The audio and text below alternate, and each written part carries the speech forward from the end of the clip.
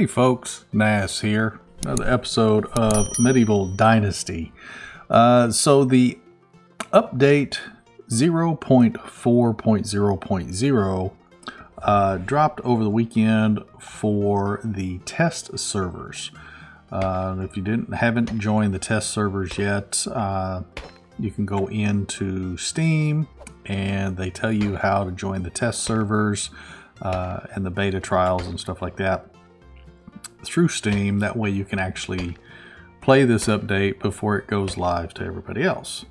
But anyway, they've added a bunch of stuff, they fixed a bunch of stuff, and updated several things, languages, stuff like that. I'm not going to cover everything, but I do want to go over this new update, mainly about what they've added to the game. So to start off, they've added a bunch of sounds. So they've added new sounds for the fox, the goat, the young goat, sheep, lamb, rabbit.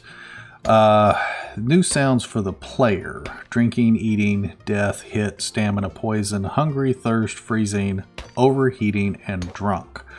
Yes, drunk, because we have brewing now in the game. So obviously they have new sounds for brewing, sounds for the wine barrel, for wicker, pottery, new sounds for wine press. So there's a ton of new sounds in the game, with obviously the brewing and the drinking and stuff like that. So they've also added some new buildings. So they have a new building called the apiary, which is, I'm assuming, going to be for the beekeeping. And then they also added a new building called Workshop. Now, I know the Workshop was already in the game, and you're watching just kind of a B-roll footage right now while I'm talking.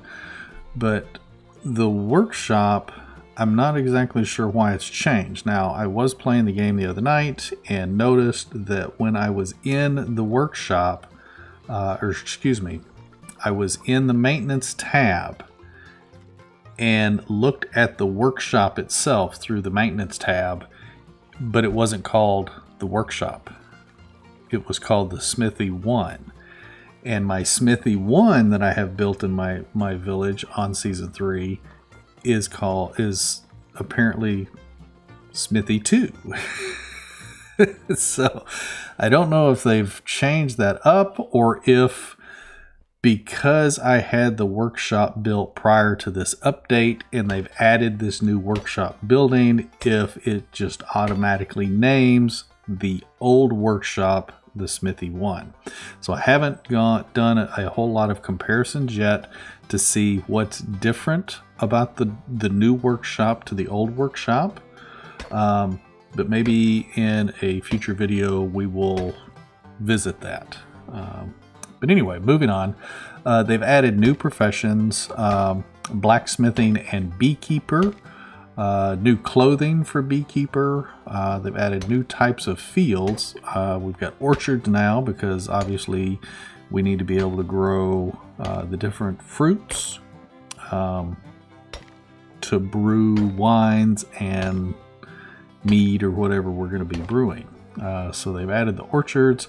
We've added new crops for poppies, new types of orchard plant. We got the apple tree, cherry tree, pear tree, plum, and then hop as well. So if you've played the game and you've noticed the tavern vendors around some of the different towns, so like in Gustovia, the little tavern vendor lady, she used to sell apples, cherries, pears, and plums. Probably nobody ever really bought them because they weren't that useful at that particular time, except for maybe some of the tarts or something, which I never really got into. But now we're able to actually plant some of our own trees now, which is really cool. I've even mentioned that in a few past videos, that it would really be nice to be able to plant some of your own trees. Now, I don't know if you have to plant them. I don't know how they plant yet. I haven't gotten that far.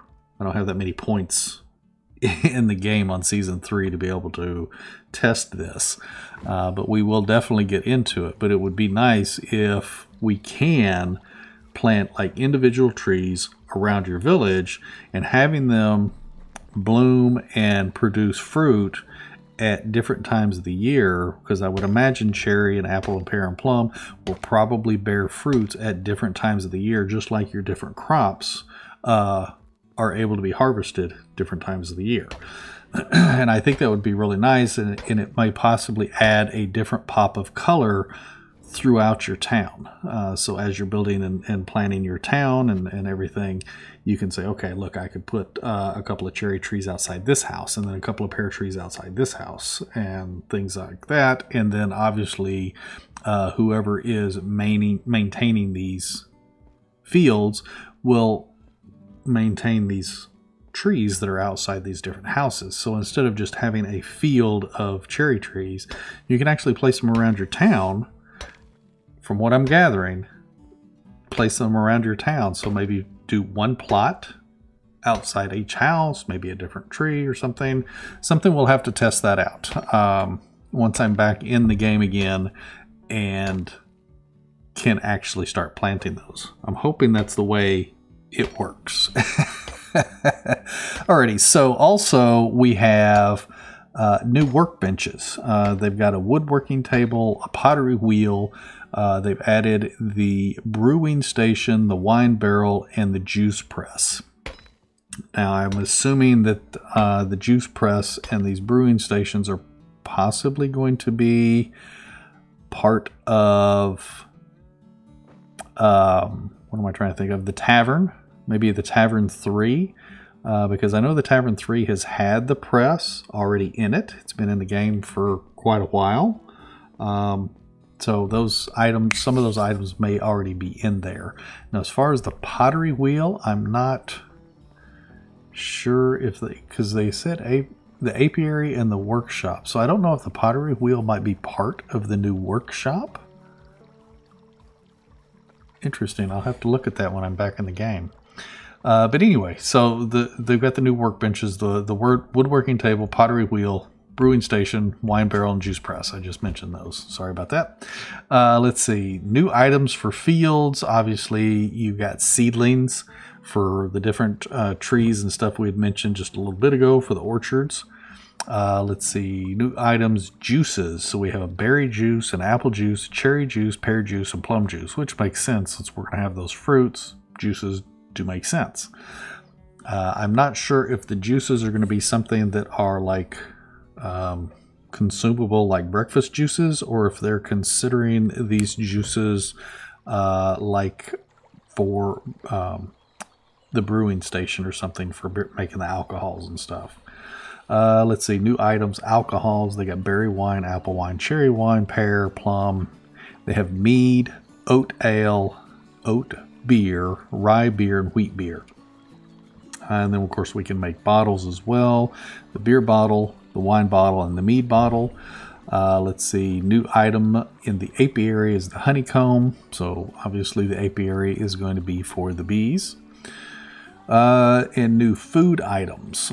We've got mushroom soup now, so we can actually utilize mushrooms from the fall and make a soup with them. And I believe I saw that the soup was obviously going to be a bowl, and then it was going to be, I think it was 3 meat, and then 3 of each of the 3 mushrooms or something. It's like it's I remember it being 3 mushrooms. I just don't remember which mushrooms, and I believe it was 3 of each of the 3 mushrooms. Now, obviously, there are mushrooms in the game that you can eat, and then some that actually tell you that it will poison you. Let's see. So we've got the mushroom soup. We got porridge with berries, porridge with apple. We have scrambled egg with mushroom. Ooh, wow. That's pretty cool. Vegetable soup, along with the mushroom soup. We have vegetable soup, wheat rolls, pear tart, plum tart, poppy seed pie, and cherry pie. Man, they've added a lot of food to the game. Let's see, new extraction talent, Master of Destruction. It doesn't give a description on what that actually is, but we'll have to look at that in the game later. Let's see, new farming talents, new talents altogether. So we've got, it looks like we have 3 farming talents.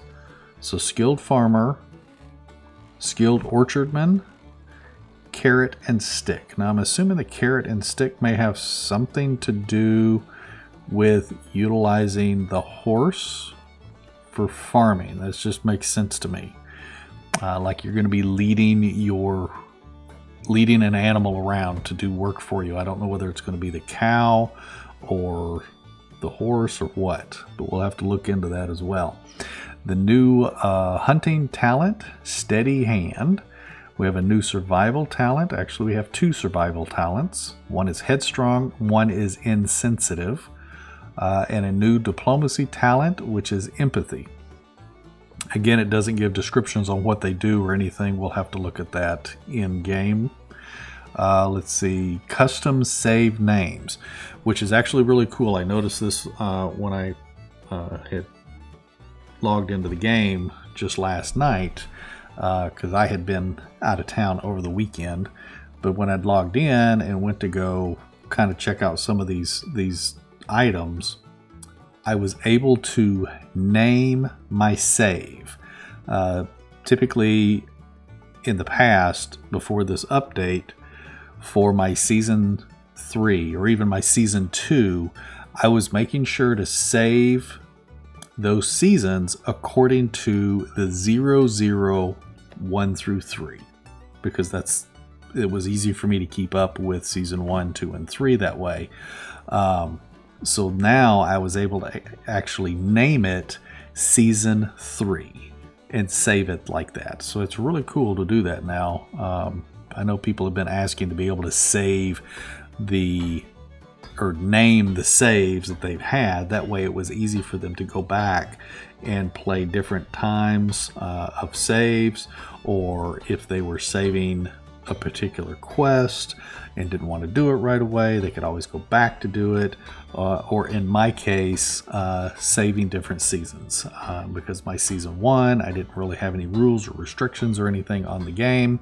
As I was playing it, it was just as it was, out of the box, play the game.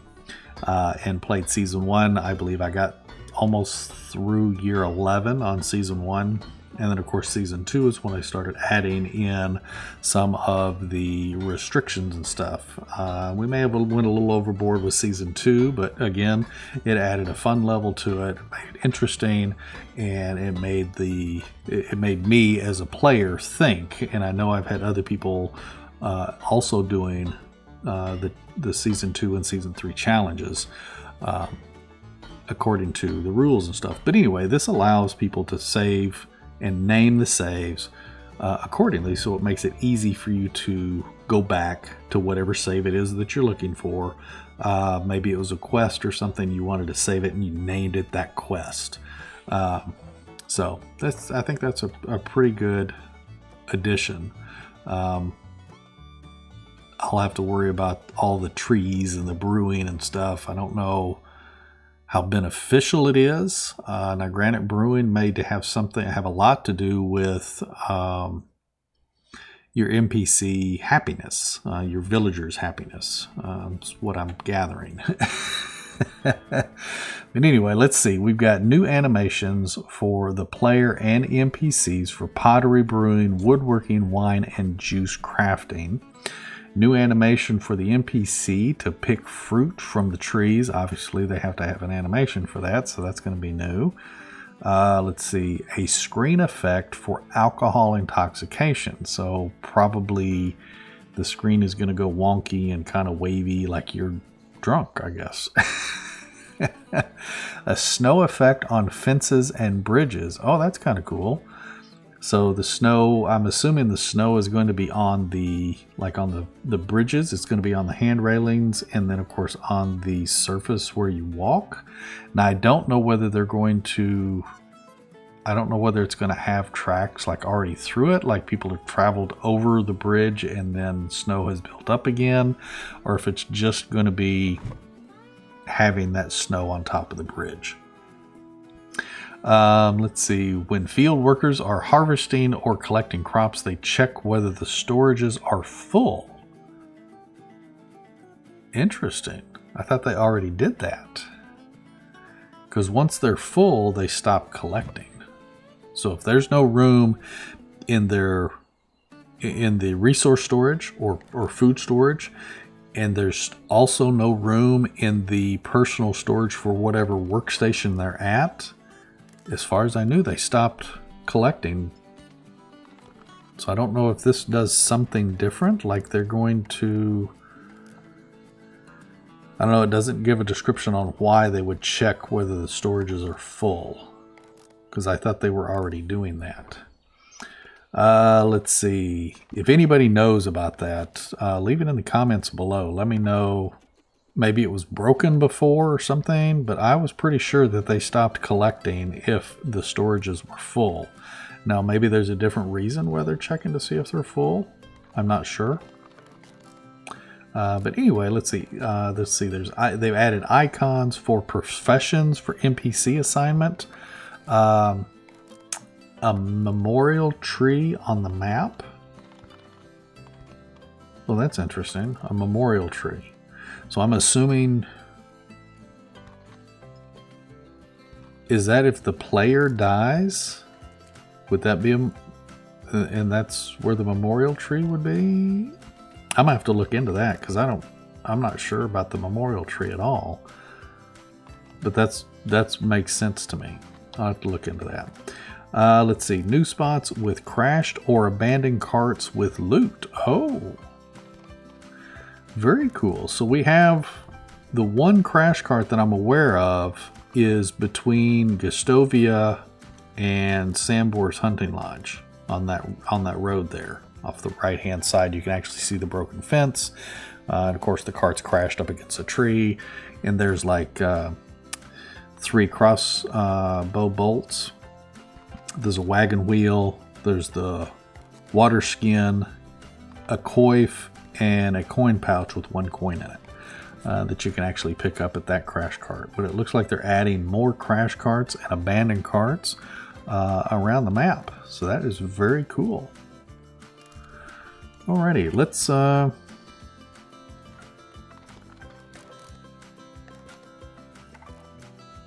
they fixed, looks like they fixed a bunch of stuff. I am not going to go over everything that they fixed, but the first thing here is sometimes field workers are working after 6 p.m. Apparently they fixed that. The Barn 1 has wrong ghost wall models. I don't know that I've ever noticed that.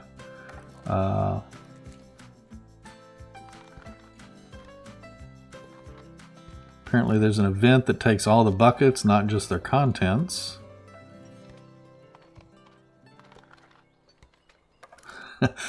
Let's see. Matilda is mentioning sheep in dialogue. So Matilda is the sewing lady in Denica.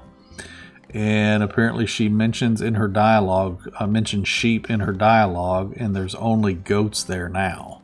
But there used to be sheep there. So apparently that's been fixed. So I never ever noticed that. Field worker with invisible tool plows or sows the same spot repeatedly. He's just being very thorough.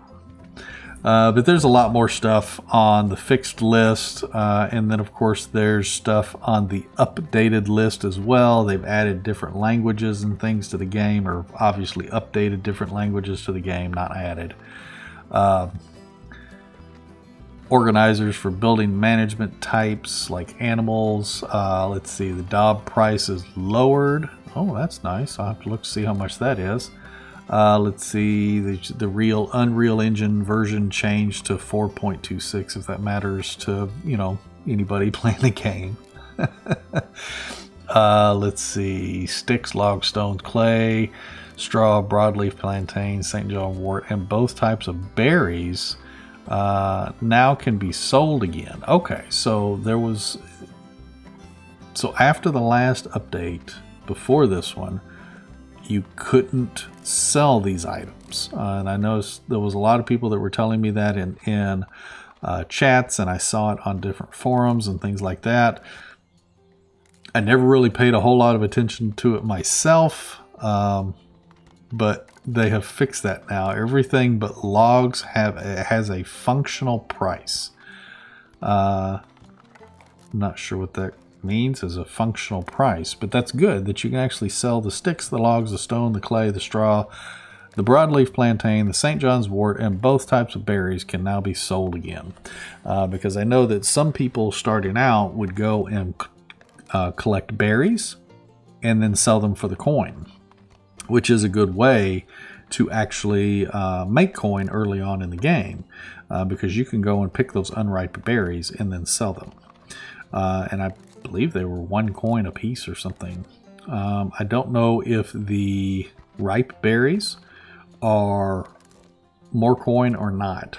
Something I'll have to check out again in a different video. But the broadleaf plantain and the St. John's wort, that used to be kind of my go-to first starting in the game. I would go and I would literally pick broadleaf plantain, or actually I would get into the game, I would pick sticks and rocks and make stone knives right off the bat, so I can get that survival skill up and get that skill point in, I can't remember the name of the particular ability, but it's the ability to where you can actually use the, I believe it's the control button or the alt button, and you can see the plants. I apologize for not knowing that terminology right now. And from that point on, I would pick broadleaf plantain and St. John's wort. You could find them in patches all over the map. And I would literally load up on those, and you can easily make, 1,000, 2,000 more coin very easily within your first season. And it would cover a lot of expenses. You could pick up different items early in the game, so like the crossbow over in Hornica, and then of course you could have been picking up the crossbow bolts from the crash cart, because you get 3 at the crash cart each time it respawns. I'm not 100% sure on when it respawns on the crash cart, but it seems like it might be every other day. I'm not sure. If somebody knows for sure when the respawn is on the original crash cart on the way to Sambor, leave it in the comments below. That way everybody can know. And if you are playing the test version and you know the locations for the new crash carts with the loot, maybe start posting those in the comments, or better yet, join the Discord server. So the link is in the description below. Come and join the hecticnasari gaming Discord server. There's a section there for Medieval Dynasty, and of course 7 Days to Die, and then Valheim. These are the games that I'm currently playing right now and posting for. But there's a section on there for Medieval Dynasty. Feel free to go into that section and post anything you want about the game, questions, comments, different locations about stuff, helpful hints, and share it with the community, because we are trying to grow the community even more. But anyway, I think that we are going to be done with this particular update right now. We will probably most definitely hit a lot of this stuff in future videos coming up. That way we can see if we can actually do some of these items. I'm still kind of early in the season on our season 3, but we will eventually get to all of this stuff. But anyway, I appreciate you folks joining me for this video today. If you are liking it, please smash that like button. If you haven't subscribed yet, please consider doing so. It greatly helps the channel, and I appreciate it a lot.